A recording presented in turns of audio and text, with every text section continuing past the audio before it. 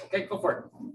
Okay, welcome back, folks, and welcome to ComFish 2022. Really great to be here in person. And I'm going to start off by thanking our ComFish sponsors, Highmark Marine Fabrication and North Rim Bank. We really appreciate the support to put this on.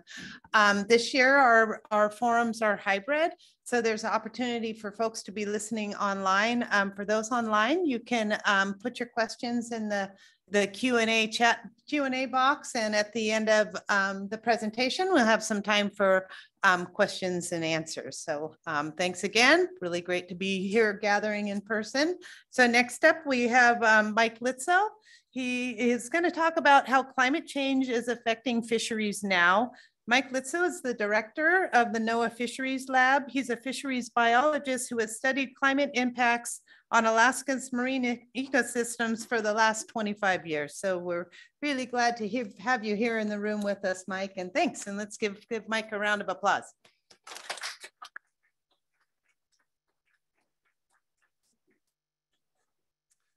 Thanks, Teresa, and thanks to everyone who stuck around. So there are two ideas that motivate this talk today.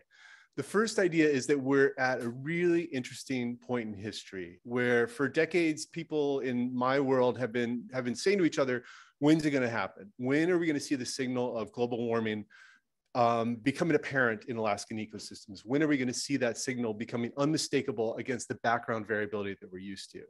And the answer to that question we now know is 2014. It happened in 2014, and since then, Alaskan ecosystems have been in a state that we can only explain through human changes to the climate. Then the second big question or big idea is that given that we're in this new state, there's an opportunity where if we can start to recognize and understand the consequences of global warming that are emerging for our fisheries, that gives us an opportunity to sort of, it gives us a platform for responding, for planning, for adapting for climate change now and going forward. So next slide, please.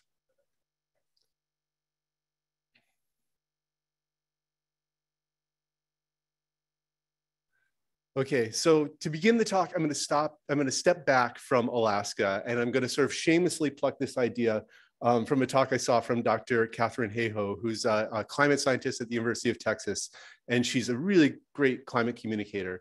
And so here's the premise that she puts forward. And the idea comes from data on polling on public perceptions of climate change across the United States that's organized and posted by the Yale Climate Communications Program.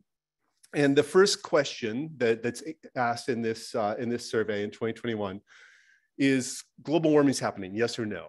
And the headline result here is sort of this story of like, you know, is there a public debate about whether or not climate change is happening or not? That debate is over. You know, large majority of Americans recognize that global warming is happening. And that's true in Kodiak as well. Next slide, please. Then in the next question in the poll, will global warming harm future generations? Again, strong consensus across the sort of all of or most of America, recognizing that global warming will be a problem for future generations. But next slide, please. This is the disconnect that Dr. Hayhoe points to. When you ask people, is global warming going to affect you personally? Then you see this big ramp down in the positive response rate. And that's true for Kodiak too. We go from like 74% for those other questions to 50% for Kodiak. The idea that Catherine Hayhoe puts forward is that this disconnect between recognizing the problem and recognizing whether it's going to affect us personally has to do with how climate change has been discussed in the past. We tend to discuss it as a distant problem. It has to do with polar bears. It has to do with Australian bushfires. It doesn't have to do with our home range, or it has to do with a distant time. It's going to affect our children, our grandchildren. It's not necessarily going to affect us. But if it is affecting us and we don't recognize it, that creates a vulnerability in our ability to respond. So next slide, please.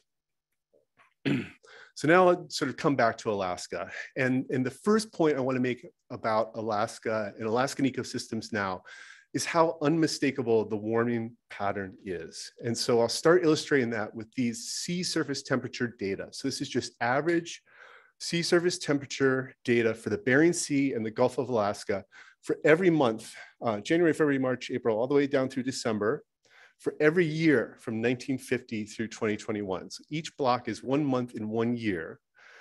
And the data have been plotted as the difference from the monthly mean. So the row going across from May all the way there was that particular May colder or warmer than the average of all Mays for that whole 1950 to 1921 time series.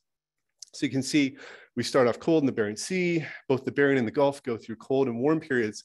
And then from 2014 on, we get to something totally new that we haven't seen before, where the magnitude of warming and the persistence of warming is really unique in the time series. Next slide. And that magnitude of warming becomes especially apparent if you just average the data across a whole year. You know, what's our average sea surface temperature for a whole calendar year for the Bering or for the Gulf? And you can see beginning in 2014, 2015, and then especially in 2016, 2019, 2020, we've hit temperatures that are at or beyond the maximum that we've ever seen before. Good timing, thanks. And so we see this sort of unprecedented warming, and then there are immediate consequences for other physical behavior of the ecosystem. And most obvious example of that is Bering Sea ice cover. So the Bering Sea is so incredibly rich for us because it's a shallow, broad continental shelf that's covered seasonally by ice. It's this Arctic ecosystem that's driven by that seasonal ice cover. We had, what we sort of thought was a big range of variability in ice before this warming event happened. And the interesting thing about this time series is that I've been around in the field long enough to remember that the oceanographers, as we got more and more interested in global warming effects, oceanographers were really firm in their opinion that the northern Bering Sea would stay ice covered in the winter for our lifetimes, like for the rest of this century, just because it's so far north, there's so little sunlight in the winter, it's always going to be ice covered. And turned out that lasted until 2018.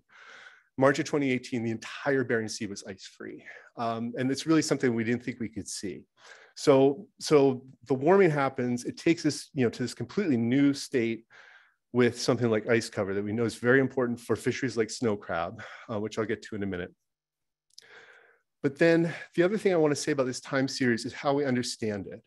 Like for a long time, when we've had some really outsized climate or weather event, something like bushfires in Australia or drought, somewhere in the lower 48 or a European heat wave, it's natural for people to ask, is this climate change? Is this global warming? And for the longest time, the climate science community had a really firm answer, which was, we can't tell you about an individual event.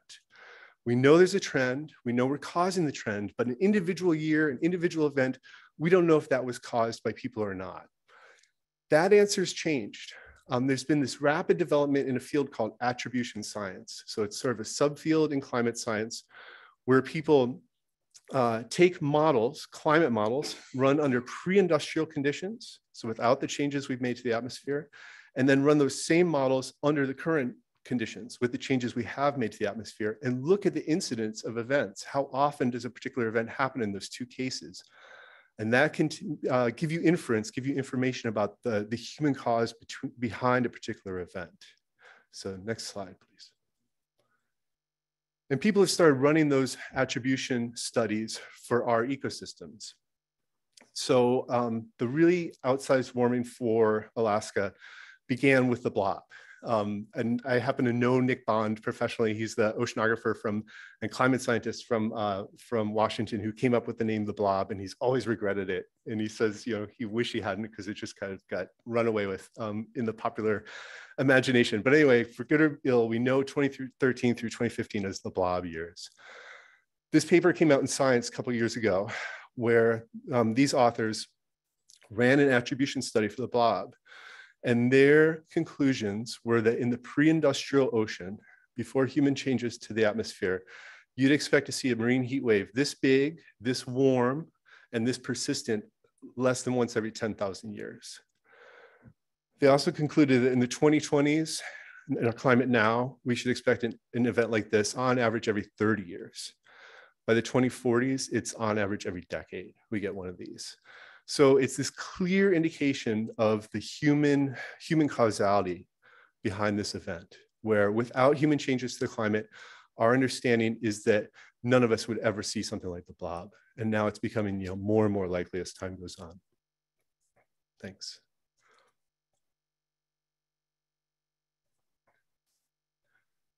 And people have been running similar attribution studies focused right on our systems, on the Gulf and on the Bering, and on these annual sea surface temperature events. So there's a number of these that have been published with sort of the last generation of climate models. There's some studies that I'm involved in that are working on the same question with the newest generation of climate models. The answer depends on which generation of climate models you are using, but the answer sort of varies for 2016 and 2019 in particular, those really warm years. Either we believe that those temperatures were impossible in the pre-industrial ocean, or there's something like 21 to 39 times more likely now than they were in the pre-industrial ocean. So sort of in our link or our chain of causality, we recognize that there's this very outsized warming happening in Alaska. And now we know it's climate change, it's us, it's human caused climate change. It's not anything that we'd expect to see in the pre-industrial ocean. So then the question becomes, what are the effects on fisheries from these events? Next slide, please. So I always like to say, like, if I'm ever, pre-COVID, every now and then I'd find myself professionally like drinking beers with climate scientists. And it's always fun to remind them how simple their science actually is, because it's based on physics and you can, gin up predictive models and run them a bunch of times. But ecosystems and fisheries, that's hard. That's really complex. And so it's famously difficult to make inferences about what causes a particular population to go up or down. We're always limited. We can't run experiments. We have to just watch the system unspool over time and try to make inferences. But in Alaska, we're a lot better off than most places because we operate in a really data-rich situation. We've had really good, rigorous fishery science up here for decades. And so when something like the Gulf cod collapse comes along, we've got really good data for understanding the situation. So Gulf cod, the biomass was really high in the late 80s and has been declining. But in 2014, it was at a good level, 100,000 pounds female spawning biomass was the estimate. And all the indications, we had strong cohorts coming into the population. We expected it to go up. After that warming event, it collapsed, of course, no surprise to anyone in this room, and it resulted in closure of the federal fishery. We've got sort of the best level of understanding, best level of data support that we'll really ever have for a fishery, that collapse was driven directly by the warming event that we caused. Next slide, please. Sockeye salmon are a really interesting one. Bristol Bay is like the booming success story of Alaskan fisheries right now. And I don't have expertise in that fishery in particular. The little bit I know sort of suggests to me that it's a real global warming winner at this point. We're seeing big population changes, big changes in the age that fish are going into saltwater, big changes in the age and size at which they're returning. Those seem to be climate related, and they're definitely related to booming productivity. In the Gulf, it's a different story, right? We know from fairly good data sets on ocean occurrence surveys, we know what the maximum preferred temperatures are for sockeye. And we know that Gulf temperatures are not beyond that, but are approaching those maximum preferred habitat levels for sockeye. And then we can look at things like total catch in the Gulf of Alaska. So on the vertical axis here, we're just plotting total catch as an anomaly, just because the math gets easier if you call average 0. If you call a bad year negative, you call a good year positive. All your math gets easier. So we do that over and over. So you plot that catch outcome against a temperature outcome. 0 is average, negative's cold, positive's warm. When we've gotten these really extreme warm temperatures, we're starting to see some really bad outcomes for relatively, pretty, you don't want to be like overblow it, but pretty bad outcomes, like lowest catches since the 70s in recent years for Gulf of Alaska sockeye. Next slide, please. Bering Sea pollock, right? So like when we think about big Alaskan fisheries, it's the biggest food fishery in the world. A similar sort of plot here. Here I'm plotting, or we're plotting weight anomalies. So for a given age, is a fish heavier than average or lighter than average against just pure temperature, spring and summer sea surface temperature for the Bering Sea. For the older fish that are important to the fishery and are really important reproductively in the stock, when you get to temperatures above 4 degrees, above 5 degrees, you get these really small fish. It has big implications for the fishery. We've seen similar situations playing out here in the Gulf. After 14, and after 16, we had really, really small fish some years. Here in the Gulf, we also, we didn't get anything like a collapse, but we got down to one age class. We had a real an age structure collapse in the population following the onset of those warming years. And then one more slide, please, in terms of sort of an effect of warming on fisheries. And this is sort of the poster child in my world. I deal in my job with Bering Sea crab, along with Ben and colleagues at the Department of Fish and Game. And Ben spoke to the decline in snow crab abundance much more in a much more detailed way, in a much more sort of elegant or refined way than I will. And understanding those particular mechanisms, was it codfish that were released into the snow crab range because of warming? Was it increased temperature or increased disease because of warming temperatures? Those questions are critically important for proper stewardship of the resource. You really have to understand what's driving the change. But what I'd suggest to you here is we could also just sort of step back and take the 50,000 foot level view.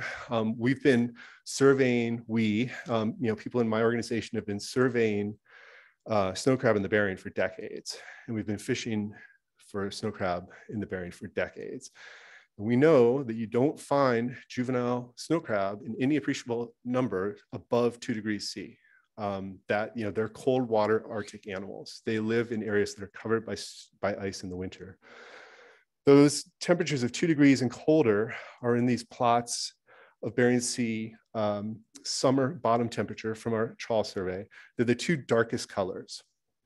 So typically in the traditional Bering Sea, you get this cold pool of bottom water. Say in 2010 and 2017, that cold water extends right through the core of the snow crab distribution all the way down to Bristol Bay in the Alaska Peninsula. In 2019 and 2021, those cold temperatures were way up north of St. Matt, all around St. Lawrence Island. So that area, that's the core area of snow crab, didn't see those cold waters that are, for whatever reason, seem to be required habitat for snow crab. And coincident with that, we saw a 99% decline in survey abundance estimates for immature female snow crab and 96% decline in abundance estimates for immature male crab. Okay, next slide, please.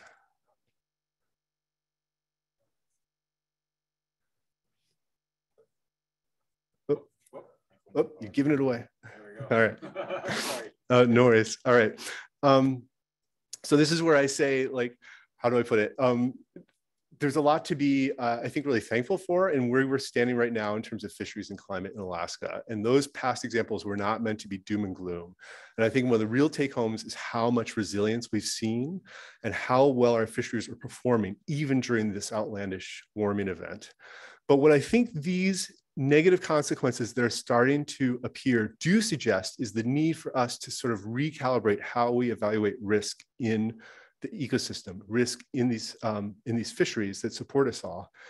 And the idea comes from this great paper that Andrew Pershing and colleagues published a few years ago in the Proceedings of the National Academy of Sciences. And they pointed out that traditionally in all sorts of different human societies, we evaluate the risk of some event, the risk of a blizzard, the risk of a drought, the risk of a crop failure in terms of our past experience. It totally makes sense. Your lived experience, your parents' lived experience gives you the range of possibilities, and you use that to estimate your risk going forward. That works until you have a system that's changing rapidly. And then that historical knowledge and understanding becomes actually a barrier to adaptation and to changing in a positive way. Next slide, please. And I'll bring that idea back to Alaska with this plot, where we try to illustrate this idea with Gulf cod. So here on the The vertical axis, we've got year class strength. Zero's average, positive's good, negative's bad. 1977 through 2019, I think, is the last year. On most of that cloud, you see the variability that, there's like life in a fishing town. There are some good years, there are some bad years. There's a lot of variability. But then we're plotting that on the bottom axis against how much influence the climate models show us having on the ecosystem. The proportion of risk for a given warming event that we can assign to people. One means you've got something that's 100% human associated. You can't get that warm without people. We've only had 4 of those years that we've observed, but all 4 were very poor recruitment years, production years for Gulf cod. So it suggests that past historical variability is potentially no longer relevant for understanding how that population is behaving. Next slide, please. And we continue with this idea with both Gulf cod and Gulf pollock, looking at historical variability of climate and year class strength from the 1970s through 2019. And those dots are sort of what you would get on average, compared with what we expect given our climate in the 2020s and the climate year class strength relationship. And so that analysis suggests a decline of 38% in expected year class strength for cod and 88% decline in expected average year strength for pollock in our current climate compared with previous decades. Next slide, please. Okay, I should hurry up because I'm going a little over, but I just want to come back to the causes. How are we getting here? When we say human activities, there's a lot of them that are influential on climate. Of course, overwhelmingly, it's carbon dioxide emissions. There's this wonderful time series going back to 1956 at Mauna Loa, tracking atmospheric carbon dioxide. We've gone from 315 parts per million to 415 parts per million. Next slide, please. The wild thing is when you lay that over a time series from Antarctic ice cores, you can drill down in Antarctica and you can recover minute bubbles of ancient atmosphere and you can measure the carbon dioxide in that air going back 800,000 years. And so you get that time series, and that's what natural variability looks like. And then all the way on the right is the Mauna Loa time series of what we've done over the past, since 1956. So you can see that we've taken the atmospheric carbon far beyond natural variability. We know that carbon dioxide is a heat trapping gas. And so you can't have that much carbon dioxide and have a stable atmosphere, stable climate, and have a stable Alaskan ecosystems. So that's the cautionary side of all that. The good side about understanding the cause is it gives us predictive skill. Because we know carbon dioxide causes the warming, we can predict the warming. And this is illustrated really well. This is a 3 generations ago of climate model outputs. Model runs from 2004, where they use data up to 2000. And then everything after 2000 is a prediction just based on projected atmospheric carbon increases and predicted the temperature rise.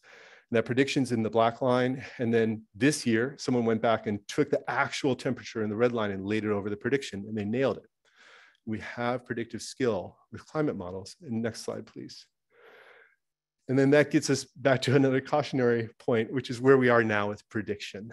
Okay, so this is the latest and greatest generation of climate models. We've taken 23 different models from groups around the world and got an average predicted warming trajectory for the whole North Pacific from 1850 to 2100 in gold there. And then we've laid the actual observed temperature in green on top of that. So you can see again, we seem to be predicting the evolution, the warming very well. And these models suggest that the warming we've seen so far is just the beginning. This is not at all the new normal. We should expect to exceed the warming we've seen very quickly, and on timescales that are relevant to individual fishing and fishery science careers. But then the promise or the less cautionary note is that this is one scenario for emissions that goes into these models. This is the worst case unrestricted emissions scenario. That future isn't written. And we know that if the emission scenario isn't unrestricted, we'll get a more gradual warming trend and we'll get less volatility in our ecosystems. So I'm speaking as a NOAA employee, and that question of as to how much emissions will be regulated is a policy question that I'm agnostic as to, but there's the point I'd like to make is there's a strong scientific expectation that regulating emissions has a direct benefit in terms of stability for our ecosystems. And next slide, please. It's the last slide. And I'll just say thank you very much. And if I have time, I'd be happy to answer questions. Thank you. Thank you.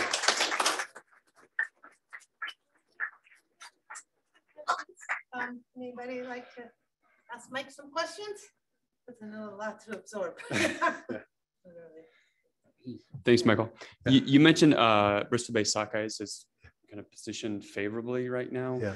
Can you talk about maybe some other fisheries or species that could benefit? I mean, stocks moving north into the Gulf, maybe some of the positive elements. Yeah, no, it's a really great question. And so I think like maybe three things to say about that. The first is my 15-year-old who loves fishing. He's always like, tuna, Dad. We're going to get a tuna fishery. But, you know, in a more serious light, there's a real thing about adaptation that you want to, when you have fisheries that are threatened, you want to try to keep them going as long as you can to allow new opportunities to develop. And we know there will be new opportunities. Sablefish is pointed to quite often as something that seems to be doing really well in the current environment. There are Bristol Bay sockeye, they're doing great. Cod and pollock have been, you know, they've been moving north for decades, and we're at the sort of southern commercial limit right now. So those two look troublesome for us. And then the final answer to your question is that we have such poor predictive skill, you know, like it's hard to predict with ecosystems. So I think in general, more southern species coming up is a safe bet, but beyond that, it's hard to be specific. Yeah. I have a question, Mike. You showed us a slide with, you know, kind of a business as usual, high emission scenario. Are there also predictive components coming forward at temperature if we can significantly decrease our carbon emissions? So a low carbon emission scenario? Yeah, excuse me. Yeah, another great question. Thanks, Teresa. And there are, and you know, if there was a little more time in the week, I was hoping to have that plotted out for the North Pacific for one of the more strained scenarios. They're quite different as you get farther out in the time series. Carbon dioxide lasts in the atmosphere for a super long time. So we've definitely baked in decades of warming no matter what we do. But a couple decades out, those scenarios really start to diverge. And we do have a big lever to slow the warming down. Thank you. Darius? Yeah, thanks, Mike, for the excellent presentation. I just wanted to ask if there's any indication with the newer science of at least any hope of a negative feedback loop, any types of negative feedback loops. So far, I've only heard of really positive ones. And then off of that, is there any new science on cloud behavior? Will more increased warmer lead to a more positive feedback loop for warming, or might there be some negative feedback loop in it, or is that still all up in the air? Thanks. Yeah, no, thanks, Darius. Those are really good questions. And this is usually I do it earlier in a talk about climate where I say I'm actually a fisheries biologist. And so I don't really have great knowledge about a lot of the climate details. You're right. We hear about positive feedback loops a lot, you know, in terms of like tundra methane or Antarctic ice sheets or what have you, where there's the potential for runaway. And there must be sort of similar negative feedback loops that are, you know, potentially going to come into play, but I don't really know what they are. That gets beyond my expertise. But yeah, maybe clouds. I don't know. Yeah.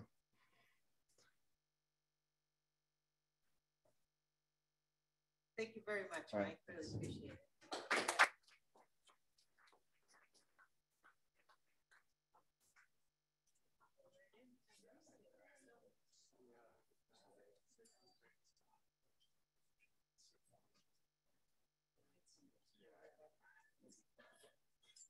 Yep.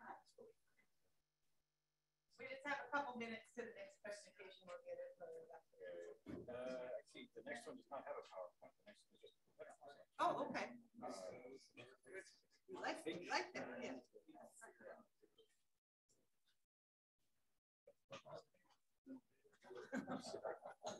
Oh, yeah.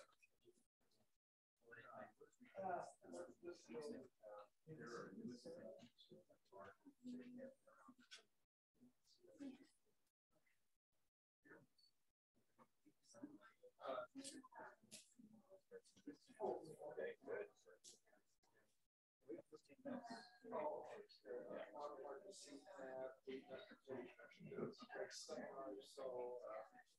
Yeah, we're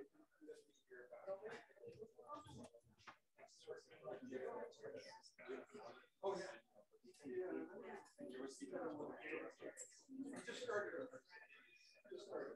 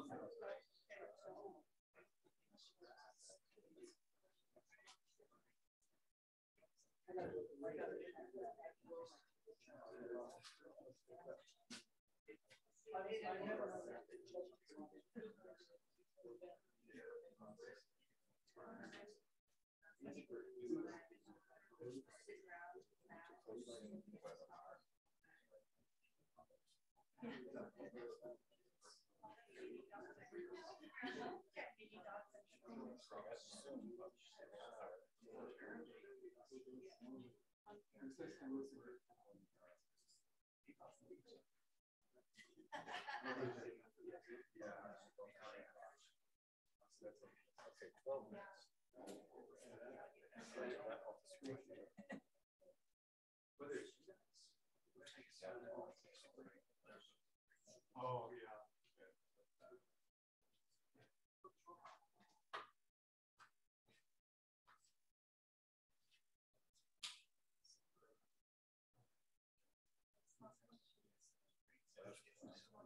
Stop live stream. There we go.